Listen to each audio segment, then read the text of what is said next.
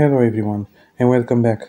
Now for the 45th episode I'm going to analyze none other than Peter Quill, also known as Star-Lord, one of the main protagonists in the Marvel Cinematic Universe. The iconic space pirate of the MCU who along with his friends go to help anyone, Peter Quill could easily be viewed by everyone as, well, just another example of a space pirate throughout our media, and in this episode I'm going to analyze all the information given about him throughout the films, to better understand Peter Quill and his journey from an orphan on Earth to the iconic intergalactic hero that he has ultimately become. Now without further ado, let's dive in. Peter Jason Quill was born in the United States, Missouri to be more specific, in 1980, to his mother, Meredith Quill. Growing up, he was also taken care of his grandparents and uncle from his mother's side, as he never met or heard anything about his father, only the fact that his mother claimed that his father was from the stars. And tragically, his mother eventually died in 1988 due to her cancer. And alone and completely heartbroken by this, he eventually was found by a ranger, a space pirate named Yodonta, who officially took Peter in and made him one of his crew.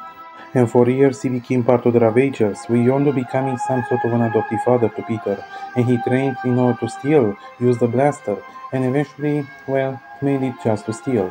But nevertheless, he became somewhat of an intergalactic criminal, as he was chased by various intergalactic civilizations such as the Nova Empire.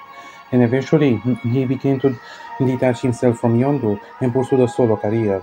And finally, by 2014, he officially sent himself to steal the orb from the planet of Morak, whose orb appears every 300 years. And upon stealing the orb, he came in conflict with not only the Nova Corps, but also with the Rogue Kree warlord, Ronan the Accuser, who wanted to take the orb to Thanos, the Mad Titan, in order to bring about a full eradication of Xandar. Of course, all of this resulted in Peter being sent to jail, alongside with the ones that will change his life forever. Three mercenaries, Drag the Destroyer, Ratchet Raccoon, and Groot, and eventually Gamora, the daughter of Thanos, who ultimately all came together to escape from jail and to confront Ronan, and they eventually developed some sort of an unlikely bond with one another. And thus they began to come together in order to form the Guardians of the Galaxy, a group of interstellar anti-heroic space pirates. They ultimately fight against the forces of evil and try to help everyone around the way. And as they officially managed to team up with Yondo and the Ravagers, and Peter managed to make amends with Yondo upon anything that happened between them, as well as to make amends with the Nova Empire in order to stop Ronan the Accuser from destroying Xandar. And upon realizing that the orb has an Infinity Stone, the Power Stone to be more specific, Ronan managed to take his power in order to both destroy Xandar and to kill Thanos. The Guardians managed to arrive in time, managed to stop him, and Peter literally survived by holding an Infinity Stone in his hand in order to finally kill the Maniac once and for all. And thus, the Guardians of the Galaxy were officially born, with Yondu remaining at odds with Peter and with the Guardians, but still, since technically he was still very proud of Peter managing to come so far in life. And from here on, the Guardians became somewhat under the protectorate of the Nova Corps, and officially traveling across the stars in order to do both good and sometimes bad things. However, 2 months later, in August, he eventually came in contact and eventual conflict with the one man that became responsible for everything in his life, his biological father, Ego the Living Planet, a literal living planet and an ancient celestial who is revealed to have impregnated Meredith and ultimately gave birth to Peter.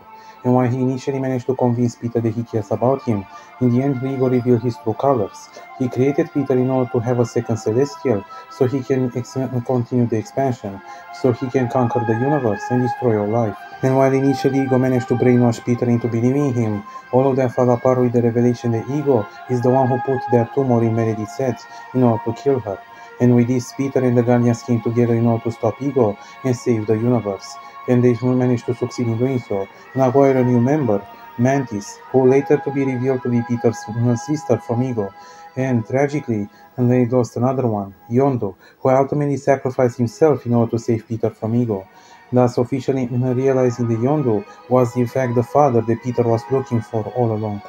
Things all went back to normal, but by 2018, after they managed to save Thor from space, they ultimately came in conflict with none other than Thanos himself, who started his quest for the Infinity Stones in order to eradicate all life. And then he managed to kidnap Gamora and ultimately sacrifice her own Vormir to gain the Soul Stone.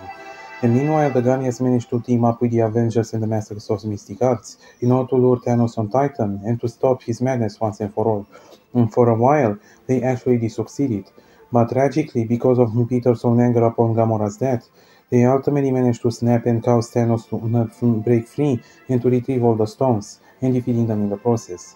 And finally, when Thanos returned back on Earth in order to retrieve all the stones and snap everyone back from existence, almost all the remaining Guardians except for Ratchet and now Nebula were all snapped from existence, as well as the Doctor Strange and Spider-Man, leaving only Iron Man and Nebula on the planet, where they managed to survive for roughly 3 weeks and found their way back on Earth. Thus, they eventually managed to go to confront Thanos, only to reveal that he destroyed the Infinity Stones, so they wouldn't serve as temptation. And for 5 years, the Guardians of the Galaxy remained only from two members, who remain in complete touch with the Avengers about what is going on. And finally, by 2023, they managed to travel to each one of them to separate realities in order to retrieve stones from different timelines, and in order to create a new Infinity Gauntlet and bring everyone back to existence, only to come in conflict with an alternate version of Thanos, who tried to use the stones to destroy the universe. Thankfully, they managed to stop him, brought everyone back, and things went back to normal. And the Guardians were all joined by Thor, who was eventually abandoned 1 year later in 2024, given the fact that his narcissistic personality and his personal conflict with Peter Quill. And now, before I go any further, we all should stop and ask ourselves: is Peter good? The reason why I'm asking this is why it's undeniable that he is quite of a jerk and very much immature and irresponsible. He is nevertheless a very pure-hearted man. He genuinely cares about others, and even the fact that he was willing to stop his evil father in order to save the universe. Ultimately, not only meaning that Peter actually cares about everyone, but he genuinely loves Gamora, and he accepted Mantis being as his sister, but she hid the truth from Peter because she was afraid that he would associate her with Ego, given the fact that he killed his mother. And thus ultimately proving that the answer is definitely yes. Peter is genuinely a good person. And finally, by 2025, they all came in conflict with none other than the High Evolutionary, Ratchet's creator, who tried to take him back, now to use his DNA for his evil experiments.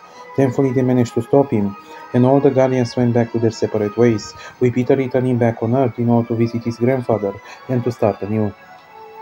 So in the end, who is Peter Quill? He's nothing more but a simple man who has lost so much throughout his life. A man that will ultimately finally redefine himself and pursue a path of heroism. A man that will confront his dark lineage, he managed to overcome it and save everyone and everything he loved. A man that could easily be called as one of the greatest heroes ever made in cinema. Thank you all for joining this new episode in today's analysis. I hope everybody enjoyed. Please don't forget to give a like and subscribe everyone, and have a nice day. Things are gonna get easier. Ooh, child, things will get brighter. Listen to these words. Ooh, child, things are gonna get easier. Ooh, child, things will get brighter. Now bring it down hard. Someday, we'll put it together. What are you doing? Dance off, bro. Me and you. Come on.